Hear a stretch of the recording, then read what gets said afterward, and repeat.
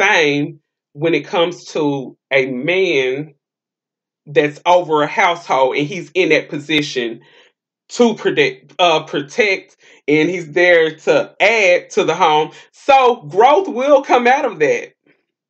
Whenever a person has that good spirit of a man and a real protector, growth will only happen. You will not see a woman that has a good man sitting in the same spot, in the same downtrodden position. If she got a real man that's protected, you will only see growth. You will not see decline.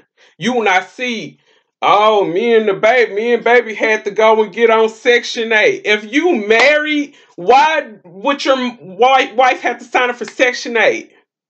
Why should she have to sign up for food stamps and you're there with her? That should not have to happen. And I am a single woman, and yeah, I know I don't have a man, but I can look at a situation and tell whether the fuck is right or not.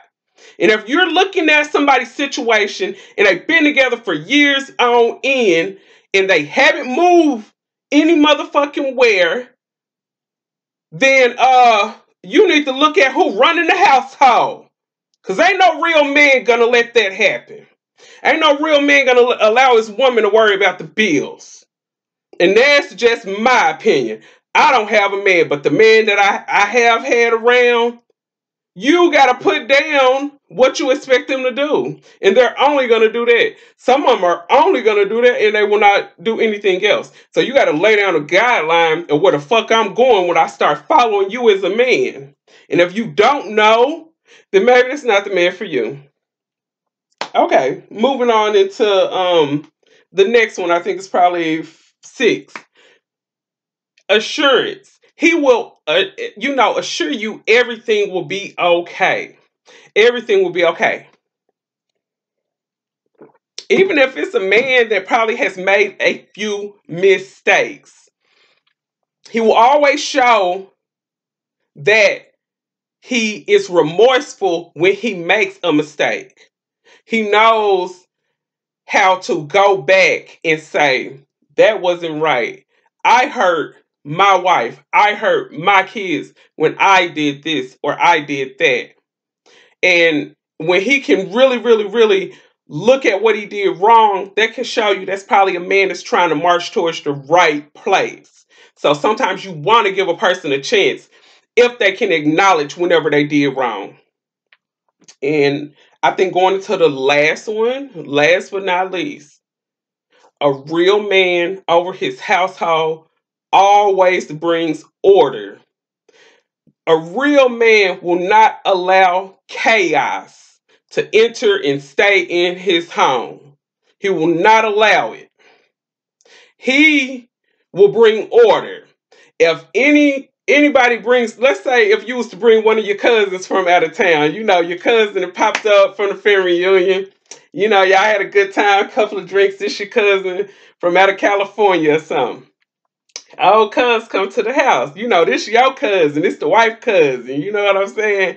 And the cousin at the house, he get drunk and he started trying to fight motherfuckers. Like, that man in that motherfucking household not finna go for that.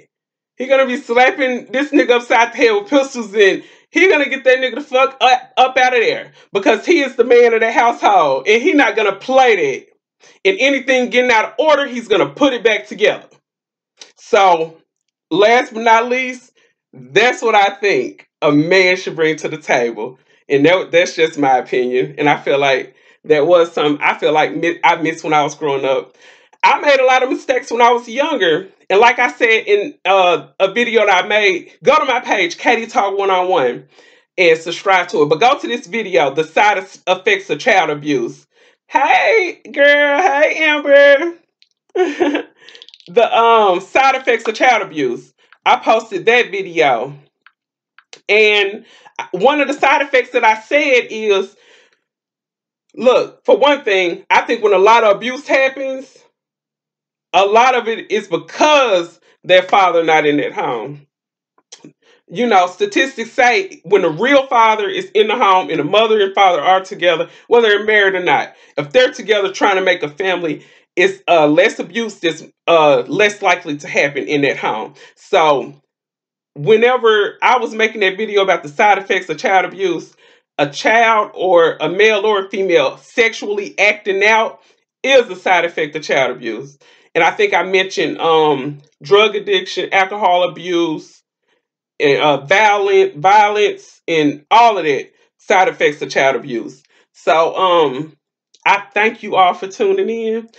I'm signing out over here, YouTube. Love you. Keep your head up. Make sure you subscribe. I got a $50 giveaway once I hit 500 subs. And I don't know why something just telling me like in 6 months I think I'm gonna have it.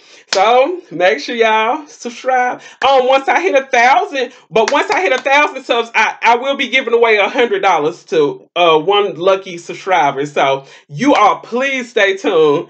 I'm gonna bless you guys. Y'all bless me and listen to me. Hey, if it touch your heart, you listen. If it don't, just move on. But try to find some good in everything you listen to. Love you, YouTube. Katie Talk 101.